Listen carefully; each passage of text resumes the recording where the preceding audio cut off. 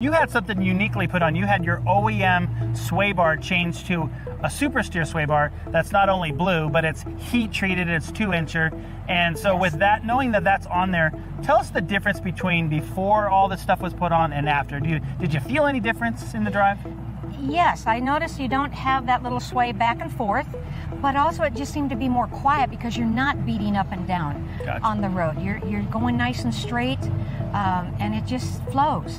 And of course, they did have to adjust Your Safety Plus? the Safety Plus Safety bar, Plus, yeah. and that was a little bit of the issue, but it was just like floating. Good. It was just floating. In fact, I'm going to definitely need to watch my speed from now on.